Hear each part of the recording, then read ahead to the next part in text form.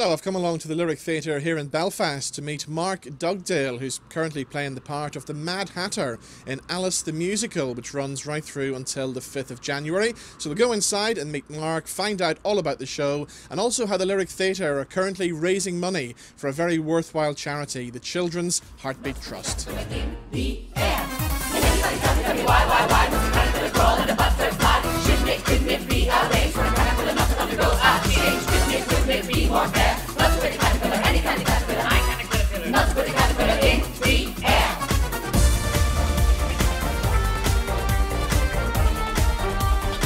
So Mark, we're right in the middle of the run of Alice the Musical. How's it all going so far? Oh, do you know, it's been amazing. The feedback and the audience reaction has been incredible. It's a real gem of a show, you know, and I think just going out there every day and just seeing the kids and the adults and kids alike, the reaction to it's been great, you know. And of course, it's such a popular show. It was first done here about 20 years ago, I believe, wasn't it? Yeah, this is the 20th anniversary cast, yeah. So, yeah, it's one of those ones. We haven't, obviously, technology's changed a lot since then, so we've not seen any like clips or videos or her, but they were on, they had recorded a soundtrack.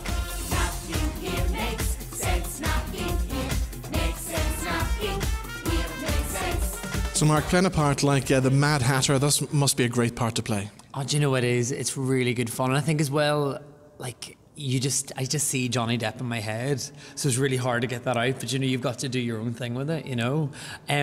What's really surprised me is the Mad Hatter, yes, but the Caterpillar has been getting amazing reaction, so I'm really thrilled with that, you know, because Paul's done this amazing song. It's quite Mardi Gras, quite Hispanic. So I've been doing it, you know, I've been in my head, I'm Mexican, and I've just been going for it, Mexican Caterpillar, having a great old time, you know, but at that point in the show, it's all got quite dark, and I think I come out and it's, you know, a party all of a sudden, so it's been, that to me is like my favourite part of the show. And I didn't reckon it would be, you know. So things must be crazy for you, changing from character to character then. Oh yeah, do you know what, I genuinely would, when I came into it, I didn't think I'd be able to pull that off. Because you know what it is, you just get into one sort of zone. But it's weird, I think we've all managed just to come on and just, you change costume, and then you're changed, you're done, you're ready to go, on you go, and it's completely new.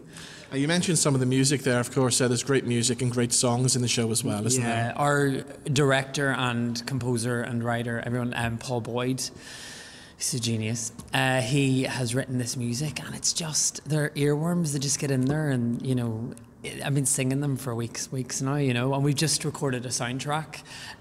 All the proceeds are going to the Children's Heartbeat Association here in Belfast. And it's available on Spotify, Apple Music, iTunes, or you can buy hard copies here at the Lyric. And yeah, I think we've just had really great fun with the music. You know, it's 20 years old, but he's updated it. He's written a couple of extra songs, like The Rabbit has a new song, The Mad Hatter has a song. And I think it's just wonderful, you know. And of course, everybody knows the story of Alice in Wonderland, but I know there's lots of different twists in this one, isn't there? Yeah, it's kind of, I think everyone's interpretation is what it is, but I think actually Alice in Wonderland, there's not a crazy amount of story, but what we've made of it is brilliant, and the way Paul's directed it and written it and the direction he's gone with it, it's just really easy to follow.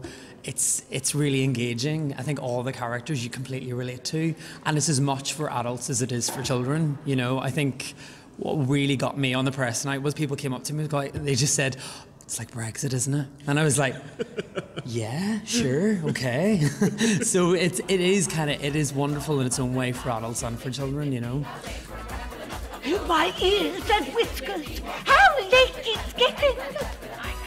And there must be something special about doing a family show at this time of year. Oh, it's amazing. You just go out there and you just see, the energy's different. You know, you do a show all year round, but then the excitement kids have around Christmas time, it's infectious, you know, and we just did a show there for 400 young children, and they just had the best time, and you can see the energy in them. They want Christmas Day right now, you know. So you can't help but just go along with that and then getting that energy, you know. And of course, it's been a very special year for the Lyric, celebrating their 50th anniversary, hasn't it? Oh, it's been amazing. I was lucky enough to be asked to do the the night of the 50th celebration, and I think the theatre has always done amazing work, but this year they've just excelled. Everything I've seen this year, Good Vibrations, you know, us, the Bah Humbug, every show has just been a different league, you know, so it's been great. So how long do you get off for Christmas then? Oh, 20 minutes. No, we get Christmas Day and Boxing Day off, so it's all going to be good. We do one show on Christmas Eve, which there's still tickets available for, but we're having, 2 days off's a luxury, to be fair, so it'll be grand. Just tell us about the charity record once again. Tell us about the charity and why you decided on that charity. Well, I think, I actually asked Paul that yesterday. I said, why that particular charity? And I think, you know, the show, it's, you know, there's a lot of talk of heart, and there's a lot of talk of home, and there's a lot of talk of the Queen of Hearts. We're playing, so they wanted to do something to do with the heart, and that, I think they came across this charity, and whether it being children and, you know, Christmas time and just the nature of the show, I think that's how they decided on that one. But it feels very special to be able to do something, you know, for a charity, and if any money is raised from that recording, it'll be awesome, you know.